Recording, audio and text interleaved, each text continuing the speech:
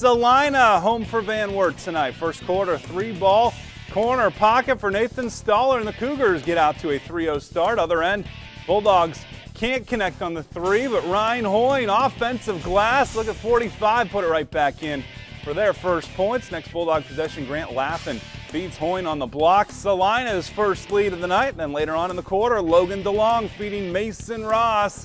He knows how to finish. A 7-0 run for the Bulldogs. Van Wert answers back.